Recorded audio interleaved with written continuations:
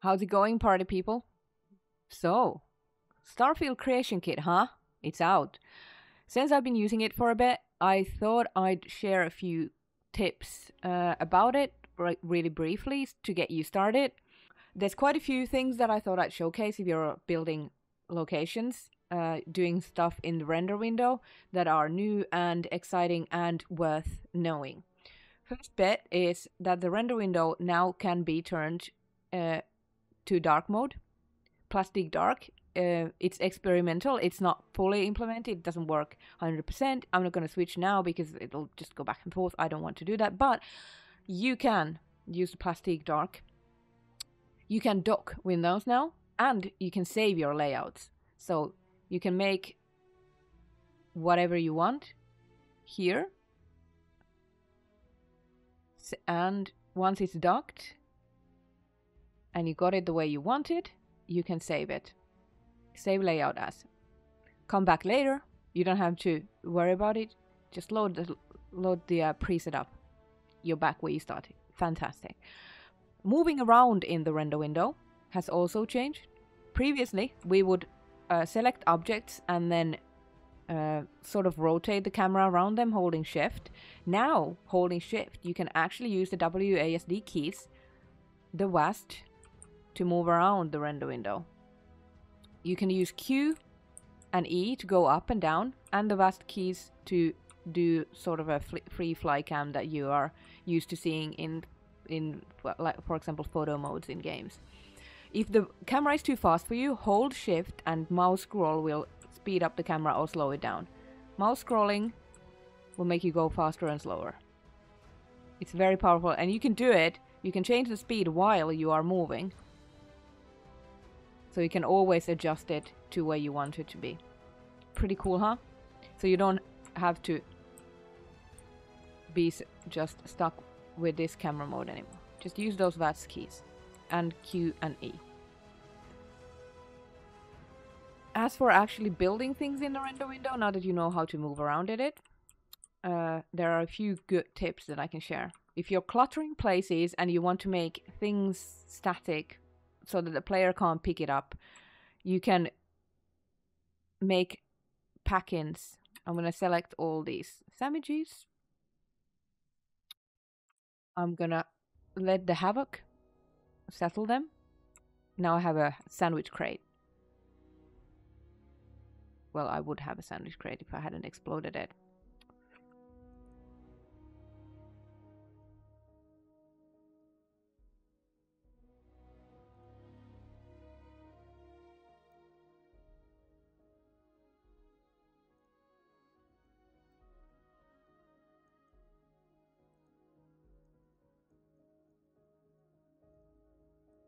It's alright, guys. The sandwiches have been tamed, right? So I have the sandwiches here the way I want them.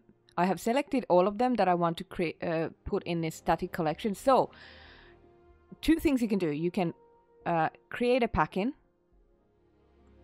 and this pack-in will spawn all of these individual sandwiches and the crate into the cell. You name it, Ellie, crate, sandwiches, whatever you want. There's two types of pack-ins now.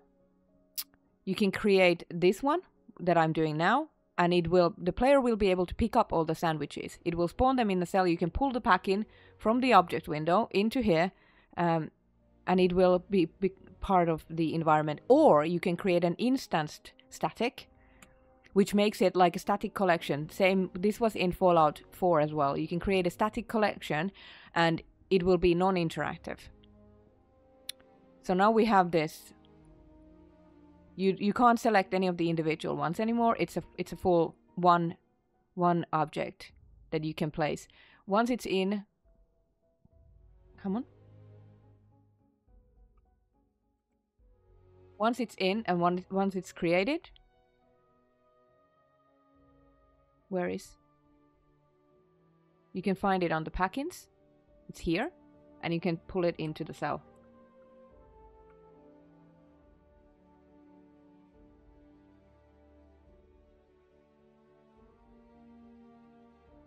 Fun. They are really powerful. I'm not gonna get into it more, but it's a thing. It's a whole thing. Speaking of static objects, you know how sometimes you want to use furniture or food or things as environmental storytelling pieces, but you don't want the player to be able to interact with them. As you can see, there is a marker on this, so it's a furniture object that the player and the NPCs can use. But what if you want to make it lean? As you can see, the marker disappeared entirely when I rotated it, because it means that the NPCs can't touch it anymore. You can't use it.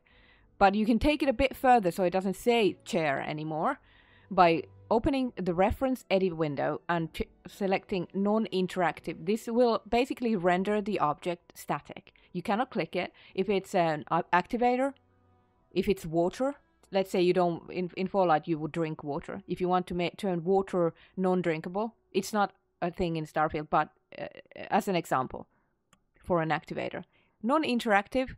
Now if I move it back so that in theory the NPCs could interact with it, and I turn on the markers, you can see that the markers are not there. Instead, and now it's back. Instead of making a new form, like copying the model path and making a new static form under statics, you can just tick that box and anything you want to make static is static. Be it a sandwich or a water or a bottled beer. Easier than making things static and making new forms. You can just use that. As for building things in the render window, in Fallout 4 they introduced material swaps. You could hot swap basically textures of objects in the render window without creating new objects. So only this instance of this reference would change its texture instead of you having to make a new one. They took it a bit further in Starfield Creation Kit, where you can even select the parts of the object that you want to turn, change the color of. For example, this fridge door. Hold Alt and Shift and use the mouse scroll. It will scroll through this list of objects. Depending on what kind of object you have, there will be more pieces that get highlighted. But here I want to change the door, yeah? So the fridge has a material swap. And once you've on the list, you've highlighted in green the thing you want, hold Control and Shift. So first Alt Shift, then Control Shift. Control Shift and mouse scroll will scroll through all available materials.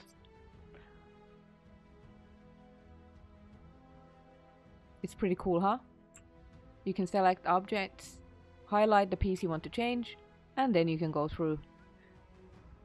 It's very easy and powerful. What if I want to change this crate that I already put in the backpack in? This is a static object. You can. You can also do it for pack-ins. The list is long. It has all the pieces that are material swappable. It has container size, container details, even has the sandwiches. And you can Alt and Shift the list, highlight the one you want to change, and you can see that the material is changing.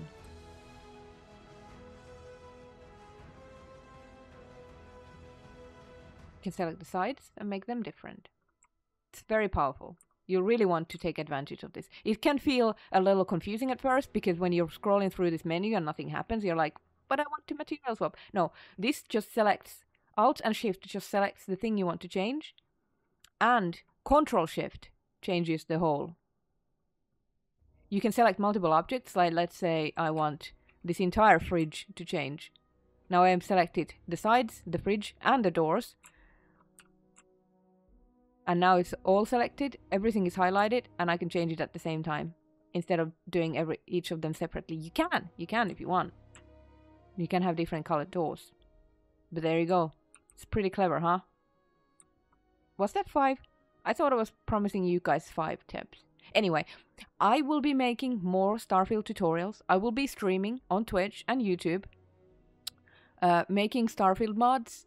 So if you're not subscribed yet, if you're not following, like and subscribe, please. Click that notification bell. Follow me on socials so you'll know when I post new stuff. And welcome to Starfield Creation.